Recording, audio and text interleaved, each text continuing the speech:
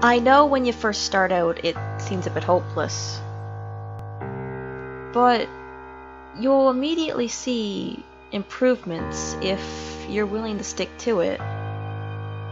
Art is not something you're born with. It's not a talent. It's not something that'll just come to you one day and you'll be really great at it. It's a skill that you have to nurture and grow at your own pace. And finding the one way that you can create on a free level can take so long, and sometimes you just feel like you'll never get to the point where you want to be. We all have an artist that we look up to and we want to be on their level, and sometimes we even look at our fellow artist and say, if I could just draw at that level, I'd be happy.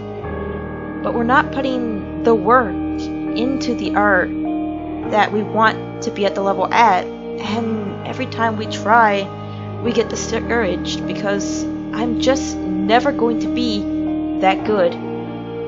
Every artist, no matter how well their skills are developed, feels this way.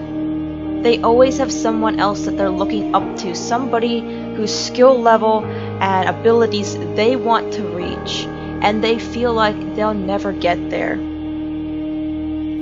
As long as you are looking around at everybody else, you'll never find your destination.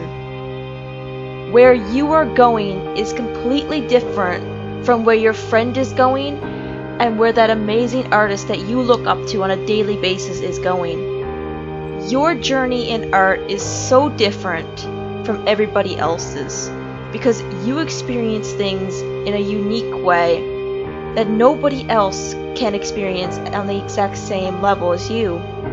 The way that you choose to express yourself will never translate to the way that somebody else chooses to do so. Because of this, everybody is unique in how they create art. It's okay to look up to somebody, and it's okay to want to have skills and abilities that somebody else has.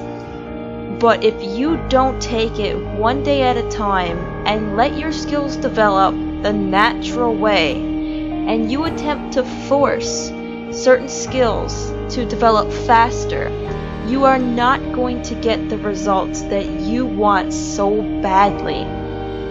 That amazing artist that you look up to has been drawing for years, and they have gone through exactly what you're going through right now. And they look at their art and say, I'm still not good enough. We need to be satisfied with who we are first, and then we can build into the person that we want to become.